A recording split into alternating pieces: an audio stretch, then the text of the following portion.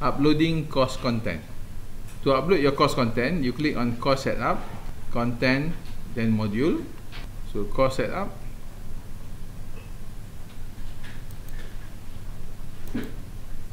content, then the module where you want to create the respective course. Let's say you want to upload your course content here. So you put in the title there. So online, the title here is Online Teaching Strategies.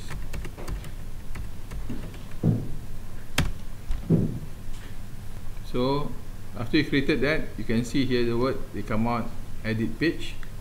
Just click on edit page. Edit page. Okay, so now you have a title here. As usual, you will change this with an image that's already available.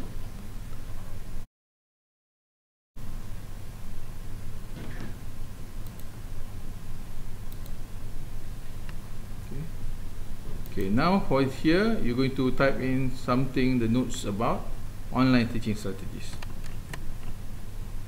Okay, here's an example. Next, you want to add a video. Okay, you want to add a video.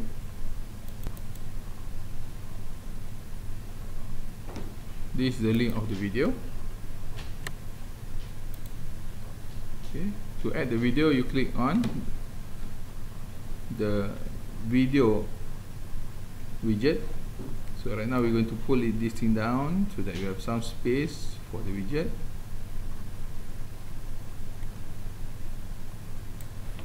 Okay, so we're going to pull down here, put it here.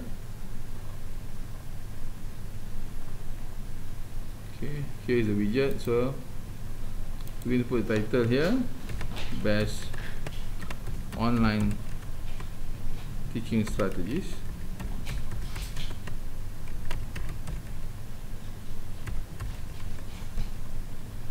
We put the URL there. Okay, you can come up with you can come up with a thumbnail if you have a thumbnail available. Okay, let's just put in a simple thumbnail.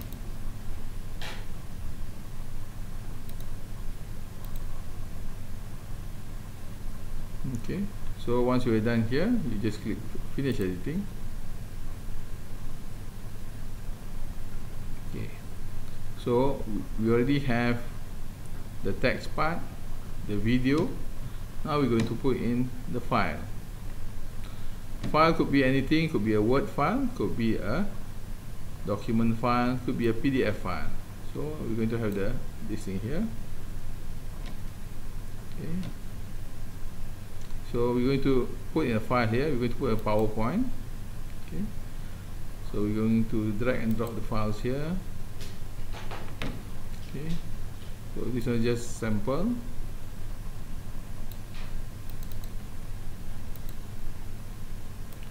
Open. So the file is being uploaded now.